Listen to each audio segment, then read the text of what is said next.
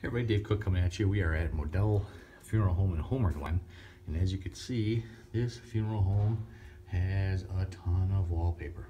So they are updating the look and they're remodeling, adding on. So one of the things we got tasked with was taking down the wallpaper. So I started in this corner just to see how it was going to work. I was kind of afraid of it because it's really solid. I couldn't find anything, bubbles or anything. So I was kind of worried we we're going to be able to get it off. But I went.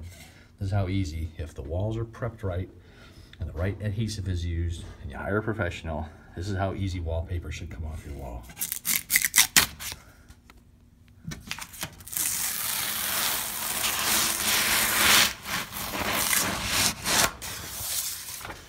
Just like that.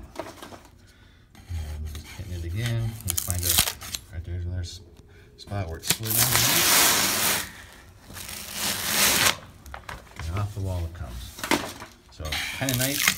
These are the these are the jobs we are thankful for.